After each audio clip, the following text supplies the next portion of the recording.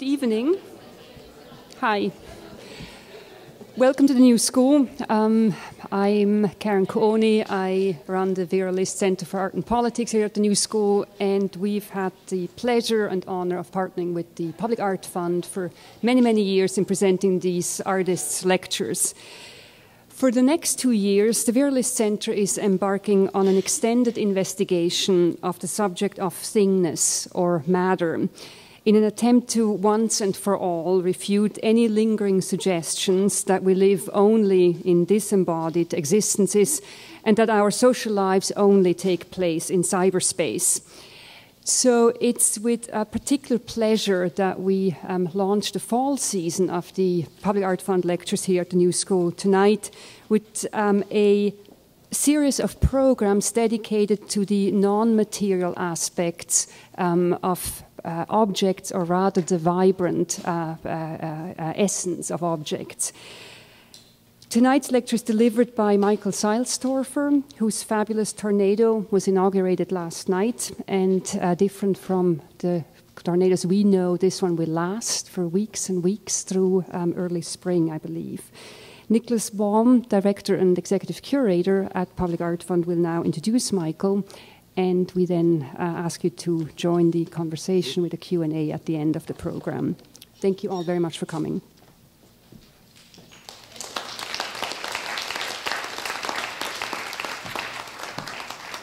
Thanks so much, Karen. Good evening and welcome to everyone. It's always a pleasure to be here at the new school, and our thanks to Karen and Pam Tillis and their team here at the new school for being such wonderful partners and collaborators on this august series.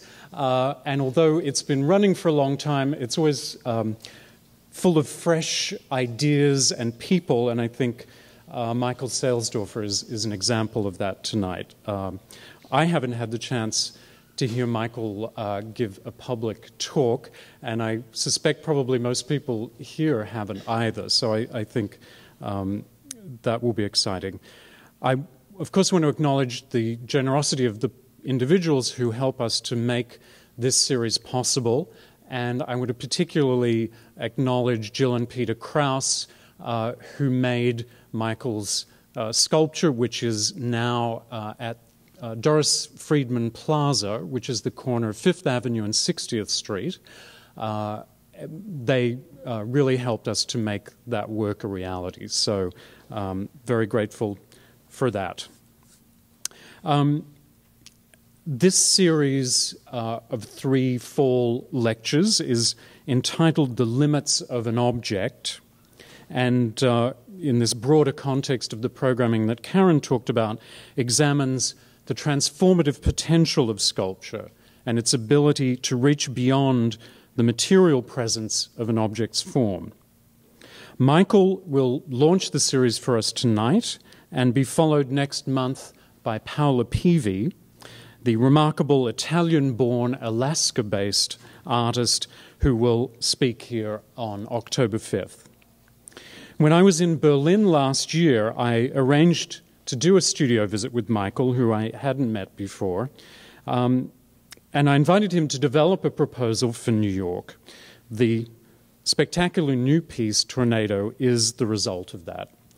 Michael was born in 1979 in Velden-Wiels, Germany. He received an MFA from Goldsmiths in London and has also studied at residencies in Oslo and Los Angeles. His work has been exhibited extensively in Europe and, of course, in Berlin, where he's represented by the gallery Johann König. Please join me in welcoming Michael Sailstorfer.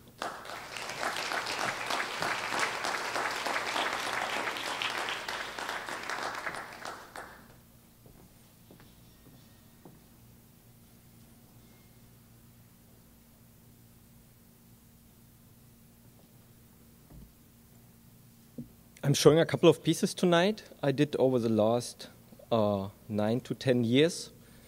That's the very first sculpture I made at art school. That's from 2000. It's called Waldputz, means forest cleaning.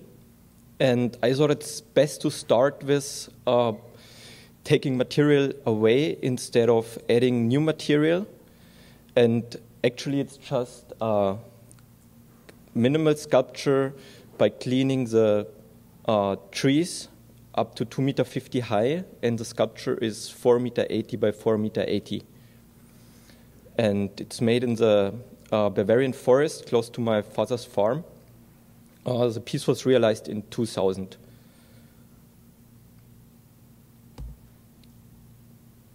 This piece is from 2001. It's called Herterichstraße 119. It's a street in the suburbs of Munich, and I was looking for a house which was going to be destroyed. I took the photo of the house just a day before the building was took down. And after the building was destroyed, I brought all the building rubble, the material, to the studio and built the sofa from the material of the house. And so it's bricks, it's roof paper, and the idea is that the sofa is portrait of the house in design, and the photo of the house is hanging framed above the sofa.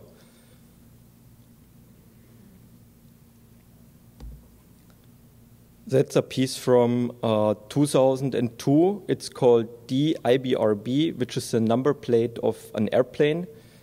And it's a treehouse sculpture made by an airplane, also installed in the Bavarian countryside.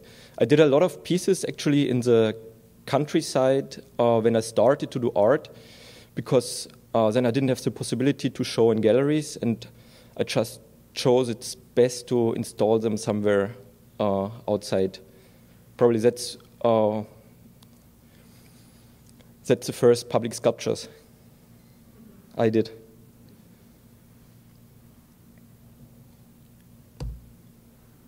That's a piece from 2003 when I was still at art school in Munich. It's a drum kit made from a cut into pieces Munich police van. So they are green and white.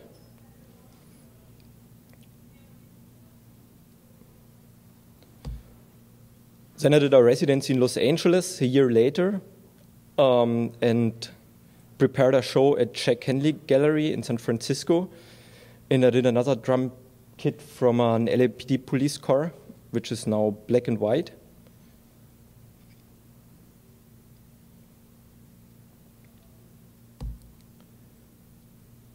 Now I'm showing the first video.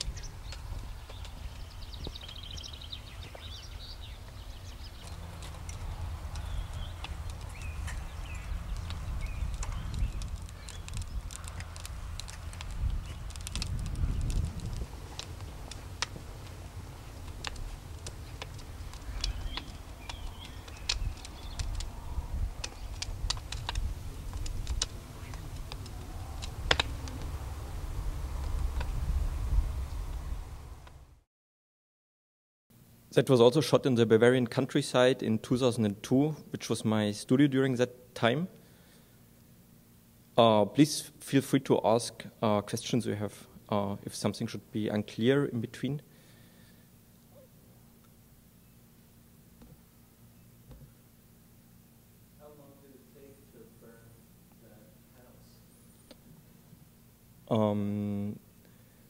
It took like almost 2 days to burn the complete material of the house. So we did cut the material with a chainsaw and fired the entire cabin in its own chimney, in its own stuff. And it was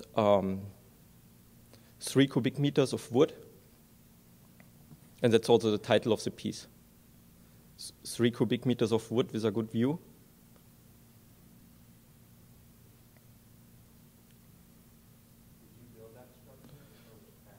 No, it was already there. So I was looking for a cabin. I had the idea for the piece, was looking for a cabin. Then I found it, bought it from a farmer, and then we shot the video.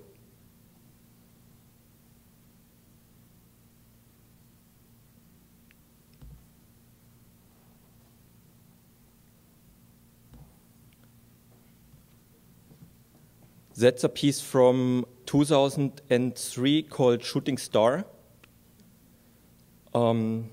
It's a sculpture. It was made for a group show organized by the Munich Art School and the Art School in Bologna in the city park of Rimini, Italy. And during that time, we had no budget for shipments, so I decided to install it on the roof of my car, and we drove it all the way to Italy and installed it there in the park.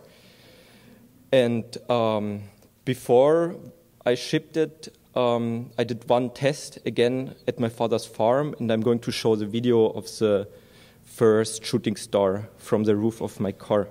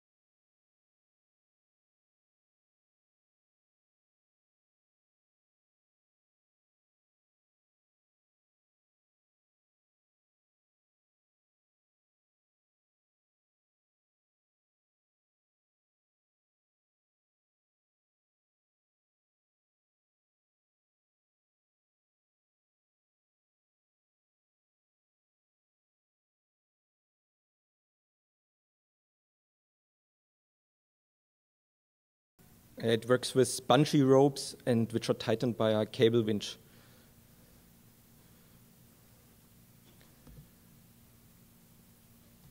Curators of this piece, the shooting star piece, and I was invited to a show in Hamburg at the Kunsthalle, to a show called Return to Space. And that was my piece for the show, which is a fiberglass sculpture, 5 by 5 meters, which is something like 15 to 15 feet, I think. And it's staged with theater lights, and it's called Cast of the Surface of the Dark Side of the Moon.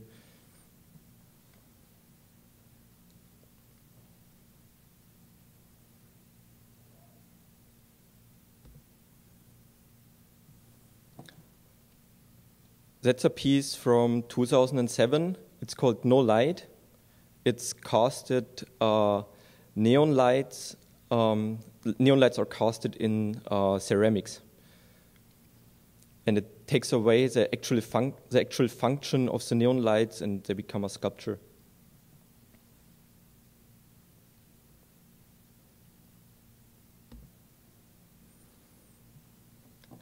That's a piece realized in 2005, which was also a public sculpture. It was in Italy, in Bolzano, at the Museum. And it's 2 lampposts opposite each other. And there are electric components. And when the current is strong enough, the light starts to flicker, and a lightning jumps from one lamppost to the other, which is quite loud and irritating.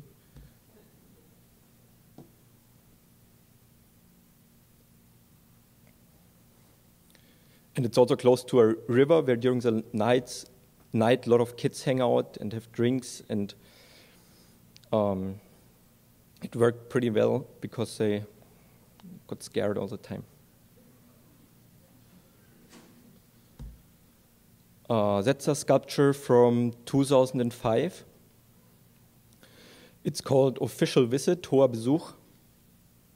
And it's installed as a permanent sculpture in a small village called Herford, which is close to Hanover. And Jan Hood was the director of this new museum. It opened in 2005. The building is by Frank Gehry. And the whole museum is landed there almost like an alien. It's a small village, like 40,000 people. And most of the artists, curators, people viewing the shows, they travel there, they fly in. And I thought it's nice to take this up and do a piece with it. And so actually it's a helicopter parked outside in front of the parking of the museum. Lights are turned on, and the helicopter blades are spinning like permanently, and the windows of the helicopter are mirrored, so you don't actually see who is in the helicopter. So the helicopter is landed like the museum is landed in the village of Herford.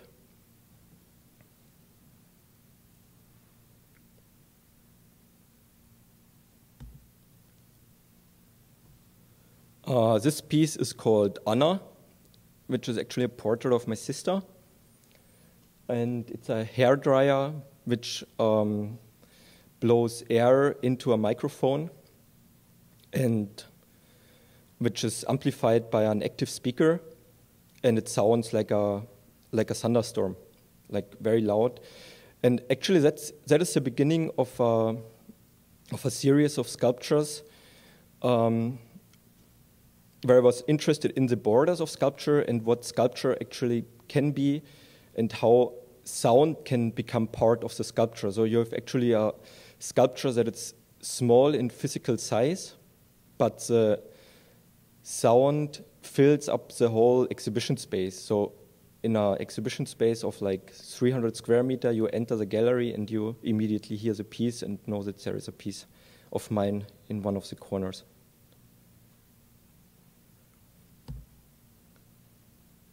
This piece works pretty similar. That was the maquette of my degree show piece at the Munich Art School.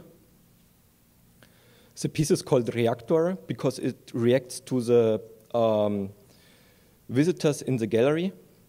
So it's a microphone embedded in a block of cement, of concrete. The microphone is connected to a speaker, and through the setup, the vibrations of the floor are amplified. So the more people are in the space, the louder the piece is. And it's like it's also increased by a feedback. So because the speaker is set close to the microphone, so it starts also its kind of own life. And when the gallery space is empty again, the piece is quiet. I have an example how this did sound.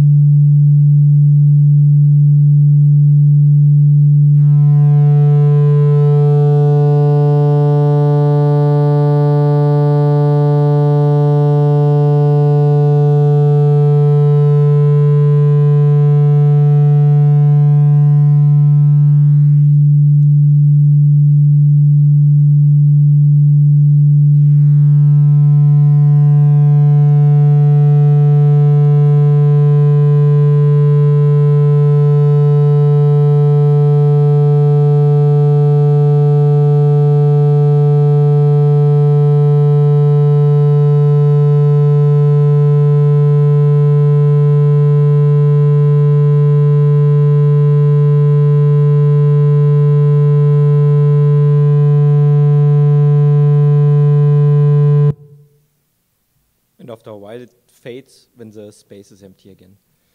And as I told, the small cube was a model, was a maquette for the actual piece.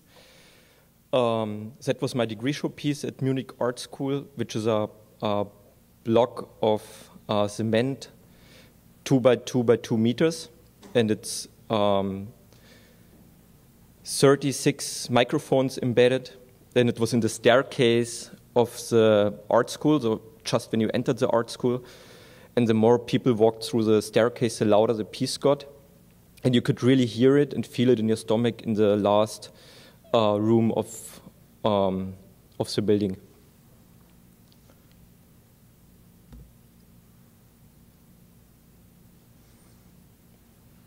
That's a view from the front.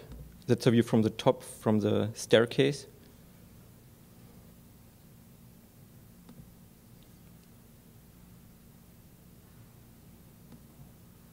And that's some images how we installed the piece, how it was built. There was a mold built in the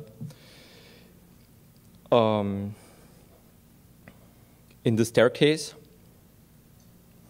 and I show it because it was quite exciting. The install of the piece.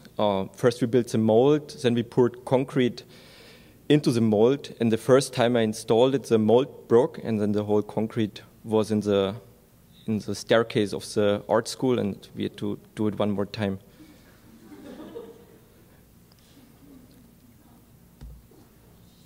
That's a quick question. Yeah, maybe you can use the microphone for the questions.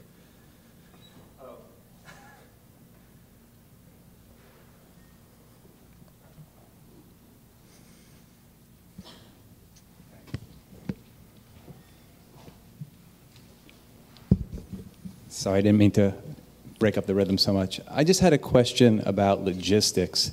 And this is one of these questions, I don't know if it's like sensitive to talk about or if it's too awkward a question to answer, but I'm imagining that the budget for a lot of this work, or not a lot of it, but some of these works seems out of the reach for an average student. And I'm just wondering, is this getting fun? I'm just curious how you dealt with logistics of actually getting these things realized.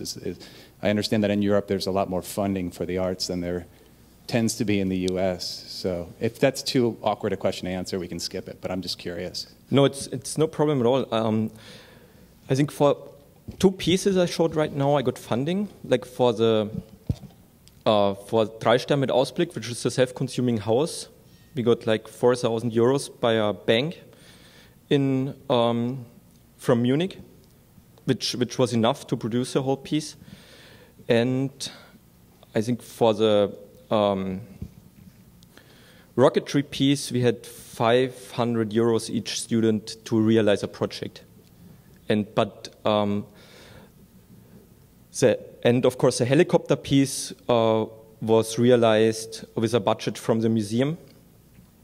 But most of the early pieces I really built like with my own hands and looked for fabricators who helped me out. And so the early project I had no funding and just tried to get it working.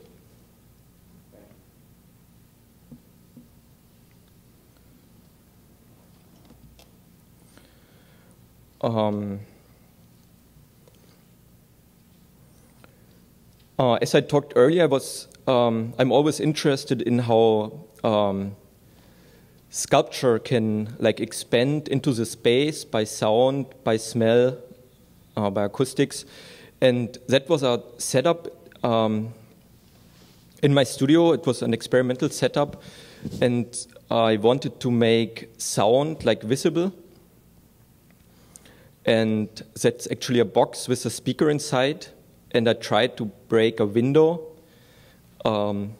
glass just with acoustics. Actually, it was a proposal for a biennale in Norway, but it never happened because they were that much afraid. But maybe I can realize it at another point. But I'm going to show like the video of the experiment in the studio.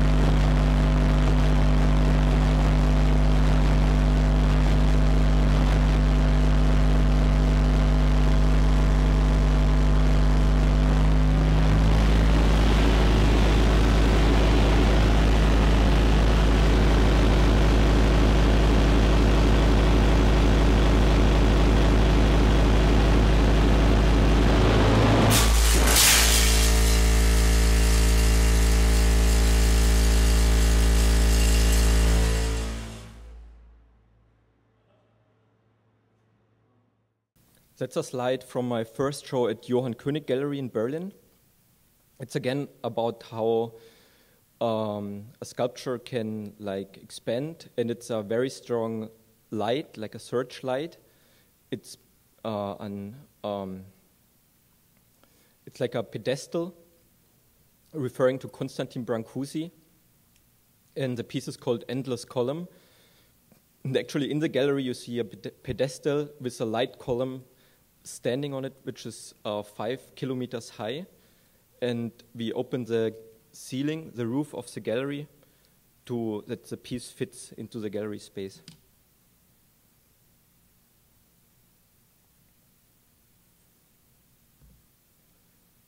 That's a piece from 2005, which is called Time is Not a Motorway. It's a tire of a car pressed against the gallery wall. It's rotated by an electric engine, and it wears out on the gallery wall. So during the exhibition, the gallery floor fills with rubber dust, and the gallery space smells like burnt rubber, and so the smell takes over the whole like gallery space, and the sculpture is expanding into the space. And usually I showed them as single pieces, and I did a show at the SMAC at the museum in Ghent just now in April and May, and I showed one gallery space with 5 tires.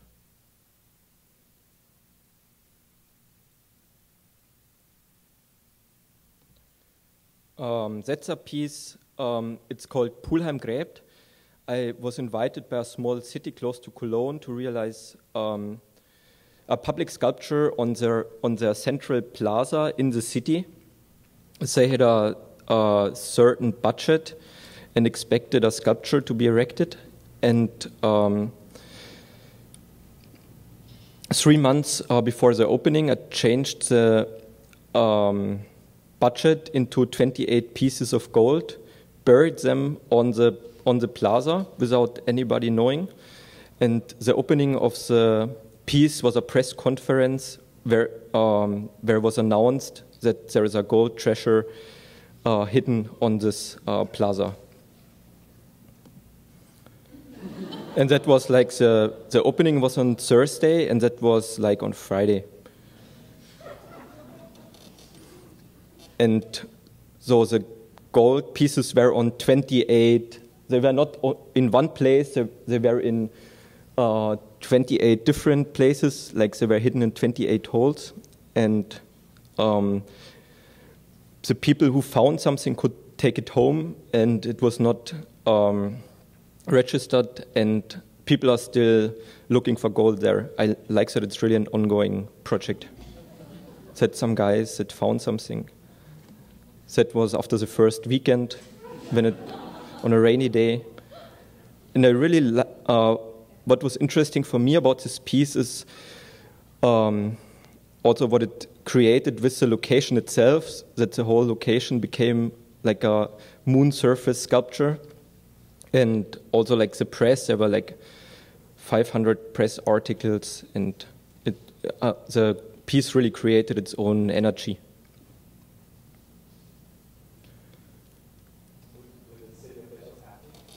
I think so, because they didn't. It's a very small town, and of course the curator wanted to have like a lot of attention to the city, and I think he got what he wanted.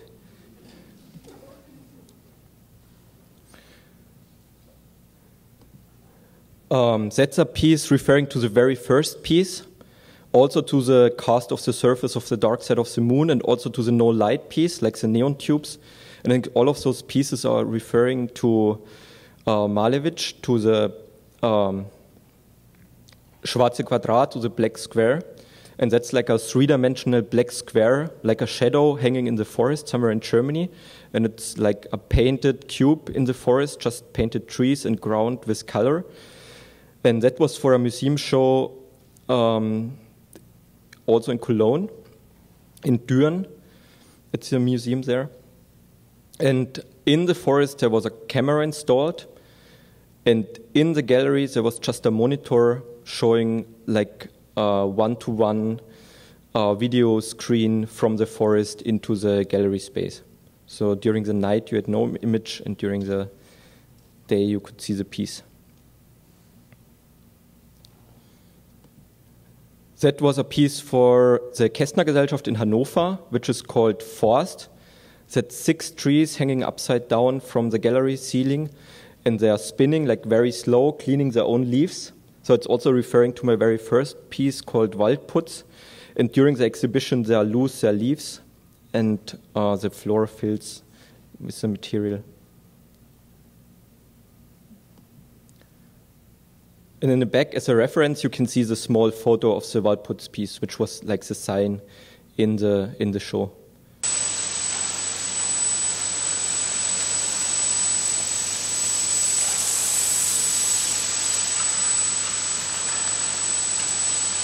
That's a piece called Loma. It's a 60mm projection.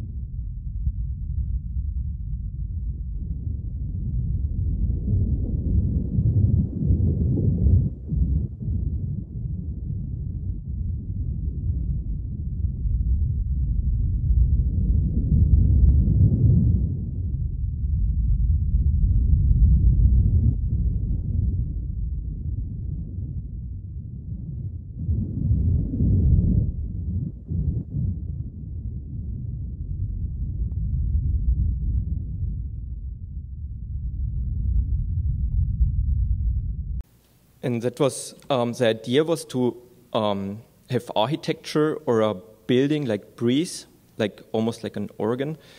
And I did shoot this piece close to Jena, and it's a like metal building, metal hangar, and I did explode it with dynamite and filmed it with a high-speed camera in slow motion. And the material is like looped and like edited the way that you never see the explosion itself, but only like the expansion of material, like parts of seconds before the explosion, and to really see the material, like the deformation and the breathing of the building.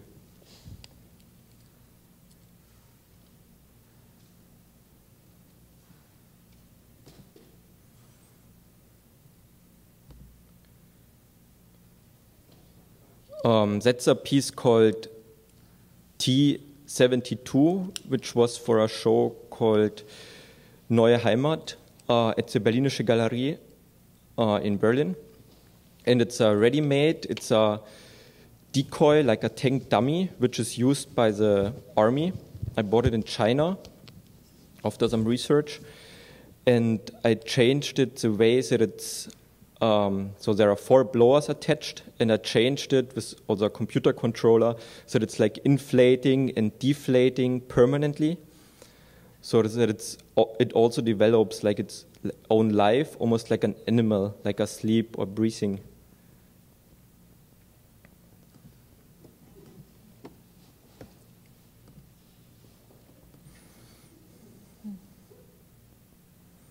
So it takes about 1 minute to completely inflate and deflate.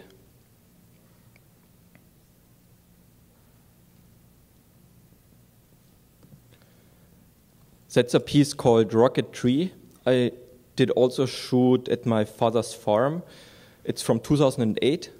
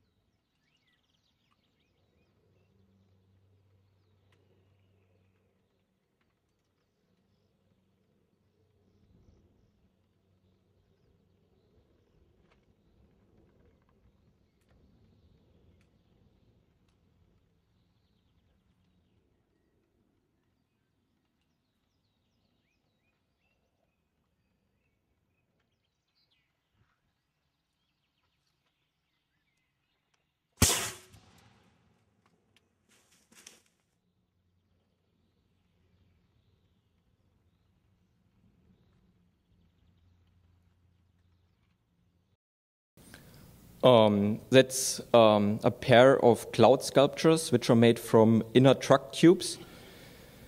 We now also used for the piece at Doris Friedman Plaza for the Public Art Fund. I made them for the first time in my studio in 2008 and actually made them for a show in Brazil at Fortes Villacia Gallery. And my show was in January. It was really cold in Berlin. And I thought, what can we import from Berlin to São Paulo? So export. So I thought, okay, let's export some heavy Berlin clouds. And then I looked for a way to do cloud sculptures. And I thought the best way is to use something with air. So I found the inner truck tubes. And that's how they looked like at Fortes Villacia Gallery.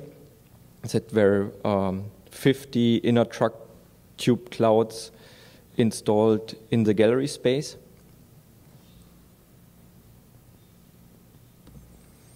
And that's a view of the show in total. You have the clouds, you have sculptures, like rope sculptures. That's casted ropes in aluminium, which are standing on pedestals. And you also have the Loma, the breathing house, 60mm film, which worked very well with the acoustics, with the sound, which sounds almost like wind or storm.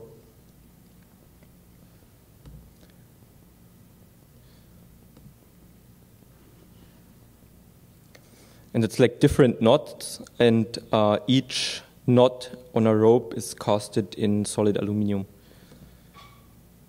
That's a view of the cloud sculpture at the K20, at the Museum of the 20th Century in Düsseldorf in Germany for the opening of the new gallery space.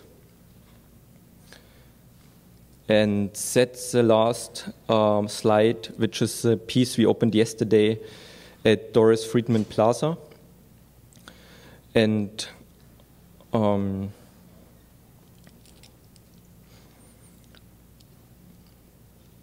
like it's again, I thought it's good to use like those truck tubes because it's so much traffic around and probably a lot of tubes, so it's good to use the material that's there anyway. And also on this corner you have Central Park.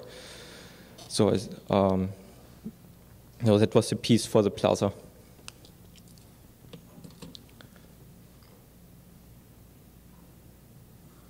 The base is concrete, the construction is metal, and the clouds are suspended from the metal construction. It's 33 feet tall. So that was the presentation. If there are questions, I'm happy to answer.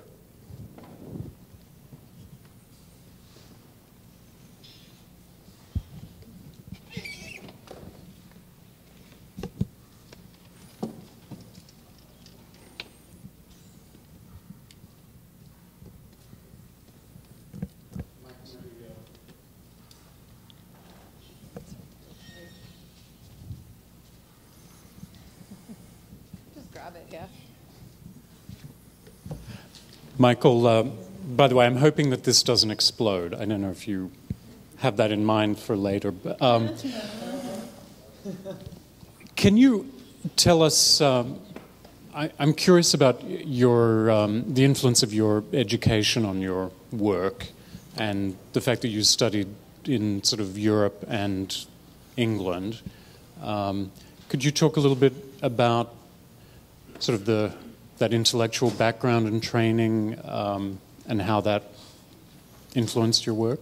I started to study in Munich with my professor Olaf Metzel, and I started in 2000, and it was like the atmosphere of like during this time in our course and with the professor, it was a lot about just doing things, like trying out different materials. And Olaf always said, just do it, and then we talk afterwards. And I think that was very important, like a certain drive and a certain energy. And at a certain point, I thought it's good to to see something else, and then I went to England and studied at Goldsmiths. And I think both schools were very important, like the Munich school, which is a lot about doing and making and sculpture and workshops.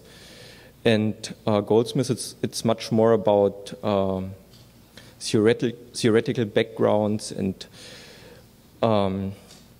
so I think those two schools were actually my education.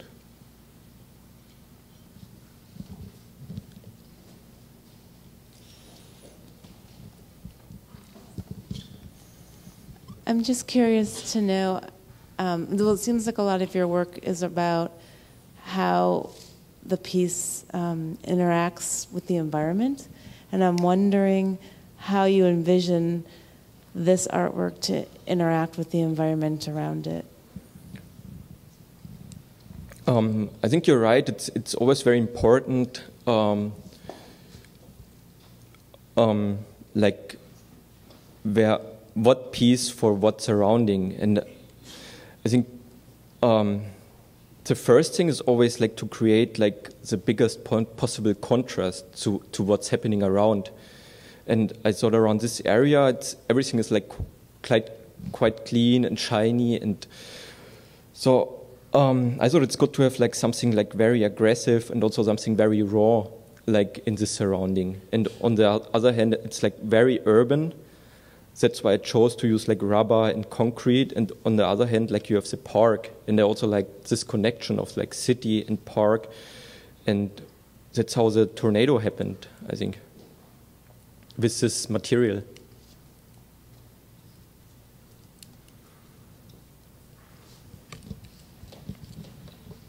I have a question.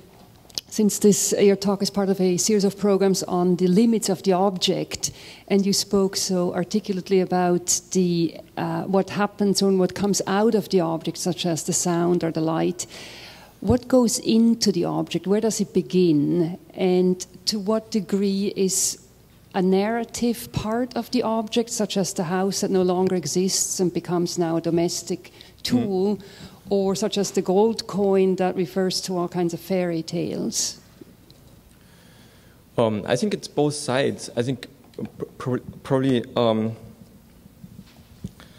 first thing is like the object itself with the sound, and it spreads out in this direction, like through the smell and through the sound and in the gallery space. But I think it can also spread out like through the narrative side, like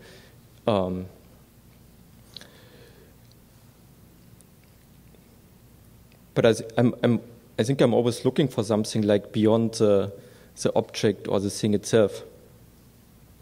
And yet some are completely self-referential and create and destroy themselves like time in this machine. And others seem to go on forever and not stop.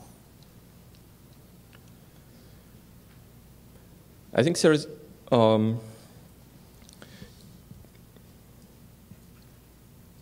yeah, I think that's right in any case, but I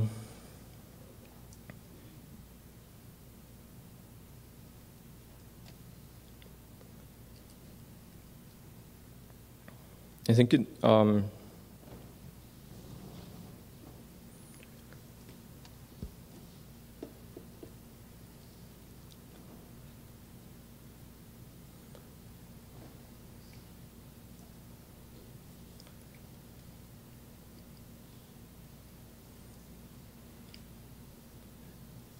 for me, it sometimes feels the same, like the endlessness and the like destruction itself.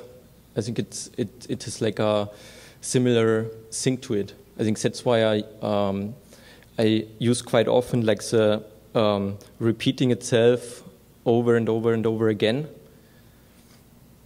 And a lot of the videos are also played like in a loop. So also when it has a certain ending, it's like doing the whole thing over and over again.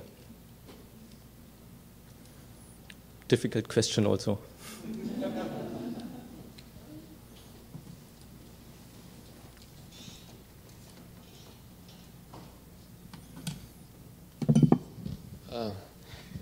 I hope this is an easy question. Did you initially start working with these kinds of pieces with bicycle tubes?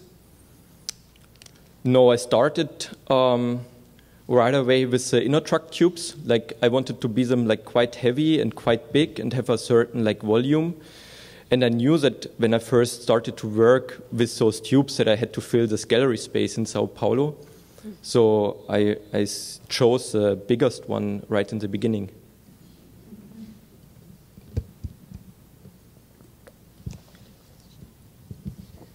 In that same vein, do you build models for your sculptures or your installations before you build them? I think like half. Like some of the smaller pieces, like I just built in the studio. Like, and for this big projects, I built a model also like to propose it. And I think it's much more easy like to work with a model compared to a drawing, because you see pretty clear what's going on in the sculpture already when it's scaled down.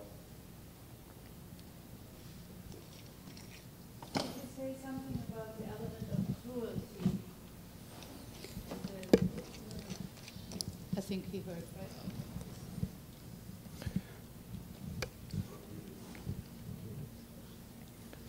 right? You mean like cruelty to the visitor in the gallery space, or cruelty in common? So, yeah, on all levels, like the exposure to these painful apparatuses and these sounds, and but also the cruelty, like the instant destruction of a tree, or the self-consuming, cannibalizing house, which has a slightly shocking and at the same time gleeful moment in it, because it's also, in case of the house, it's very neat, you know, it's just like the way it disappears and eats itself up.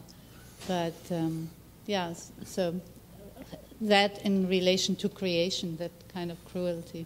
Yeah, I think with the house it's really both on a way, but with other sculptures I think it's also like a way to create attention. When you have like a reactor piece or a tire piece in the gallery space, you can't just turn around because it's like present all the time, and that's what's important, I think, about some of the pieces. And I think it's like a medium to create attention.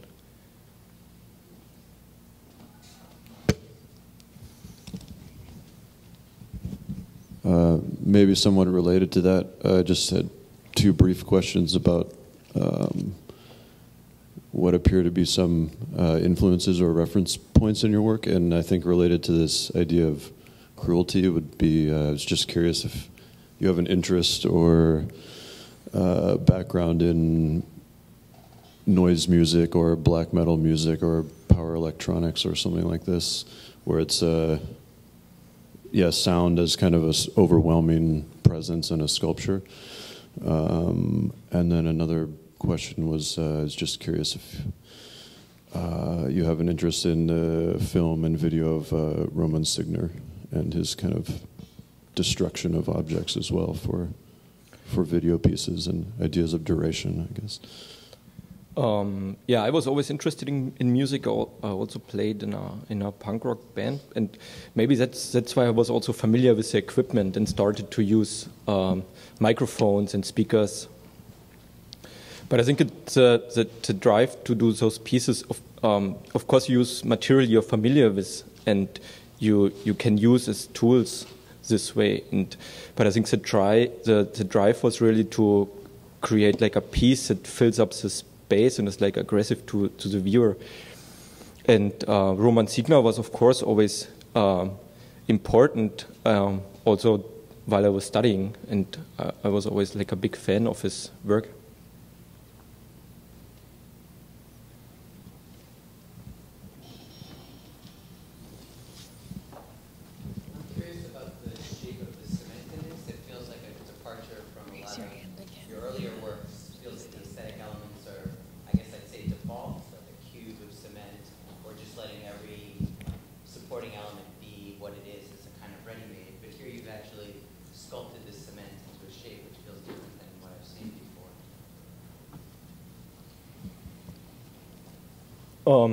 Yeah, the cement base is, in the very first maquette, it was just like a metal pipe, and I thought that for this sculpture it's very important that it like connects to to the ground and really goes into the ground, and it also adds like a lot of heaviness to the sculpture and makes it much more solid. And that's how the cement base of this piece happened, actually.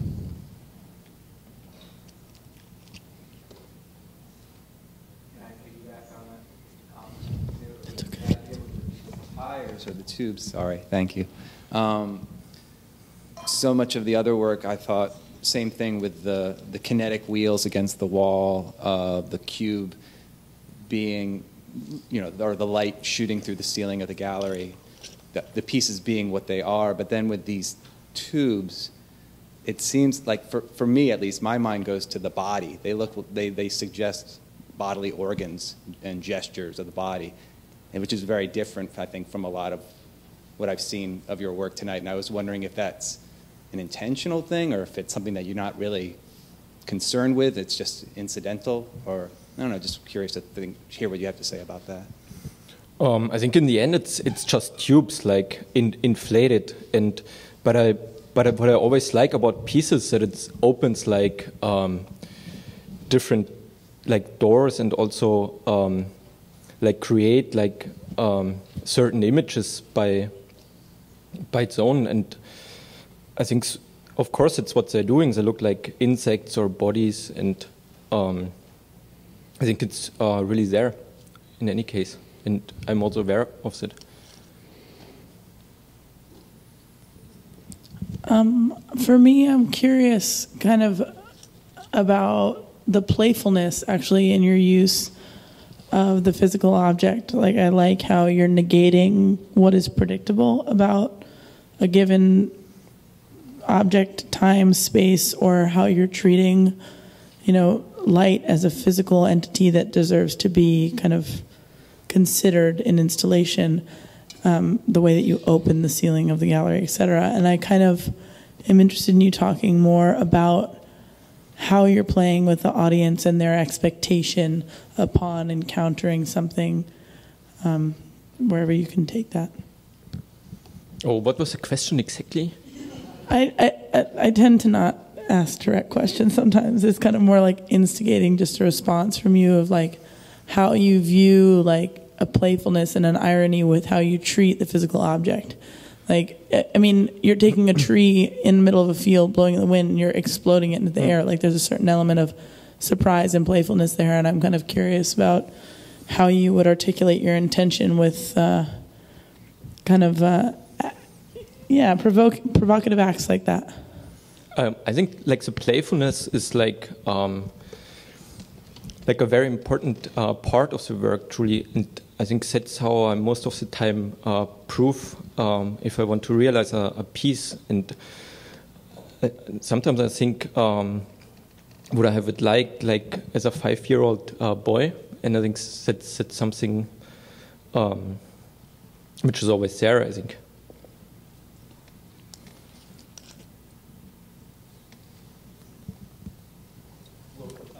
With that thought of the creative child within, Michael, thank you for putting us in touch with that. I think certainly seeing Tornado gives one that experience, if only even in its scale, it has a somewhat infantilizing effect on the viewer.